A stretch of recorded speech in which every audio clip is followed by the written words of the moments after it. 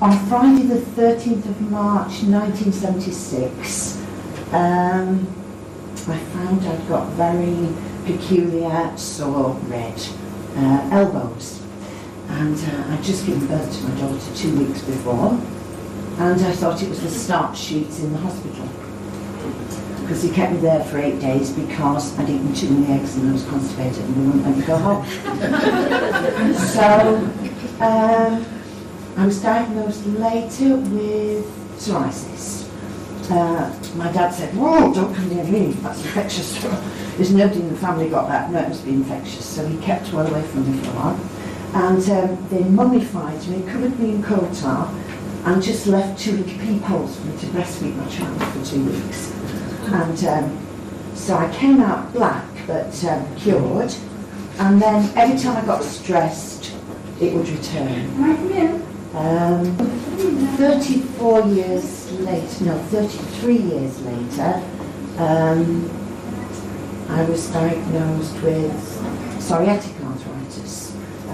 That was last year following a traumatic relationship with someone. So the first symptom was, over the last 5 years, I've had inexplicable swellings, big hands, big knees, big feet, unable to walk, use crutches. I'd go to the hospital, to casualty, and they'd say, "Oh, it's an infection, take some antibiotics," which didn't do any good at all, obviously. And I had 4 outbreaks of uveitis, inflammation of the iris. And they couldn't really figure out what was wrong, but thanks to Google, not only good at giving directions, it's very good at researching your illnesses.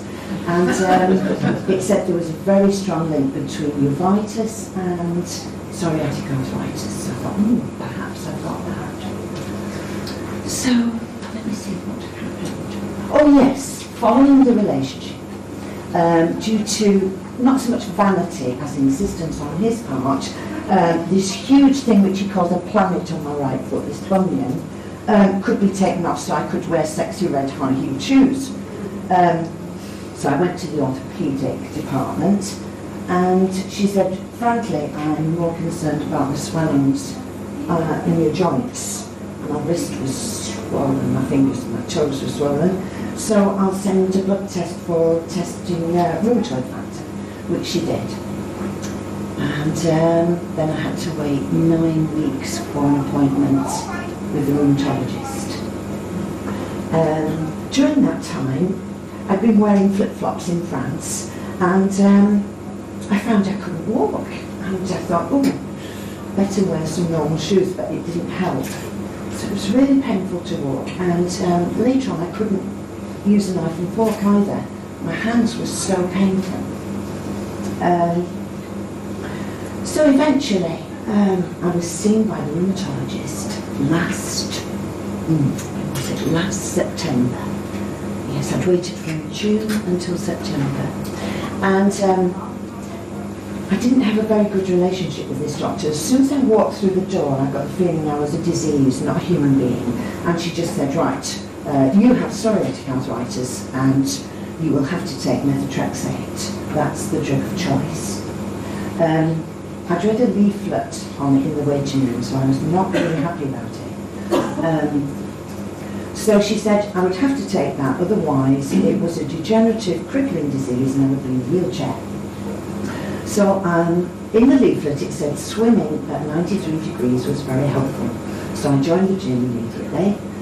And shock horror, got in the hydrotherapy pool and I met this lady who said, "Oh, it's a year ago tomorrow that my husband died, and I joined this gym to make friends and get a new interest."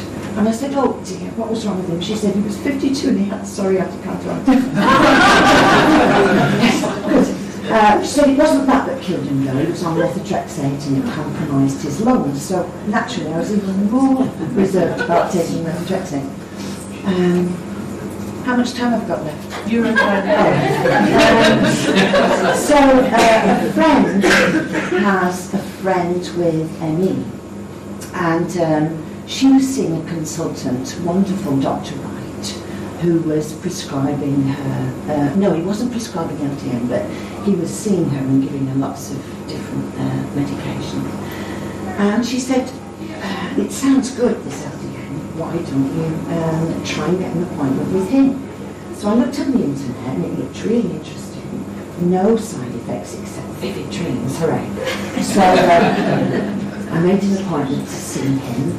And it seemed a bit expensive. It was £150 for a consultation.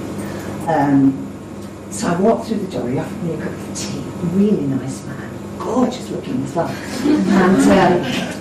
And he said, well, there's no guarantee that this will work, but you can give it a try. And I said, well, that's why I'm spending all this money, just to see if it works. And he said, oh, it won't cost you £150. Sit down, drink your tea, I'll take you on a quick talk through the immune system, and then you can have £100 appointment, which I did.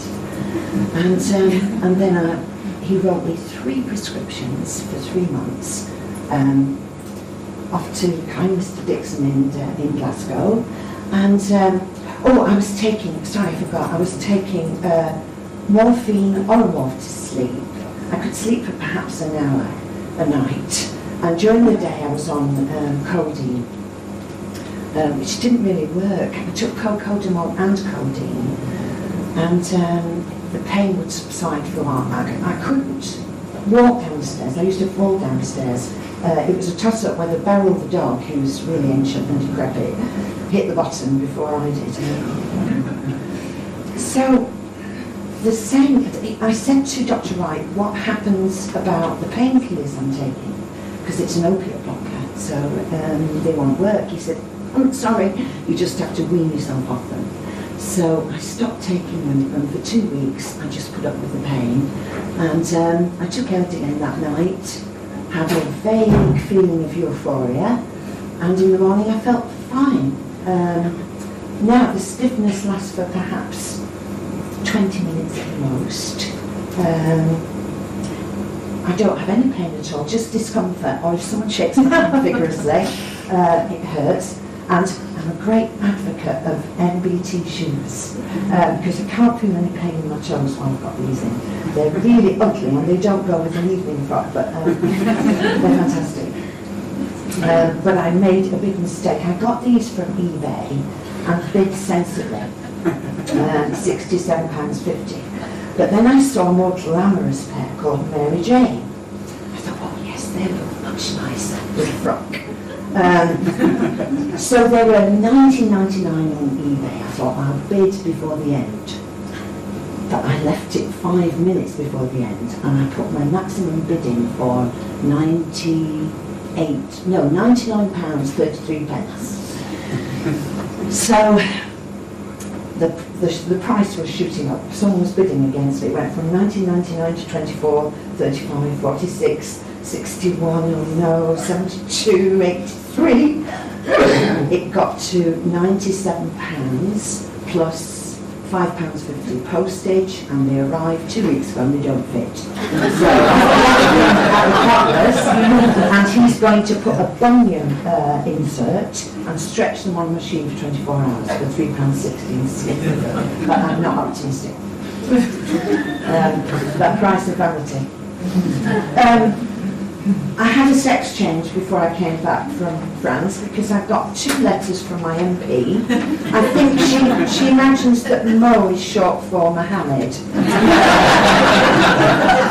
So it says, Mr. Mo Schofield, dear Mr. Schofield, thank you for your letter. This was a request for special funding for an unlicensed drug.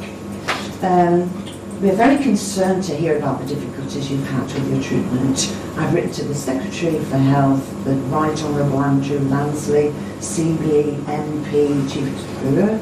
As soon as we have a reply, we'll forward you the outcome.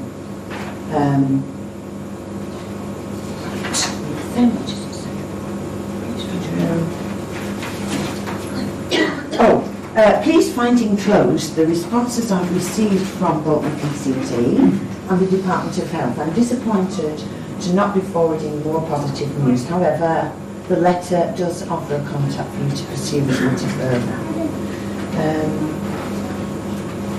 and it says here, I've looked into the circumstances involved, and I have to conclude that Mr. Schofield's GP was right not to prescribe low-dose naltrexone on the NHS for his condition.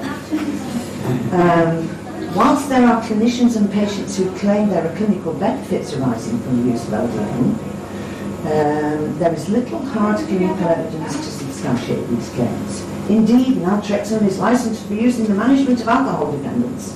My husband's an alcoholic, perhaps I could get it through him. And opioid dependence.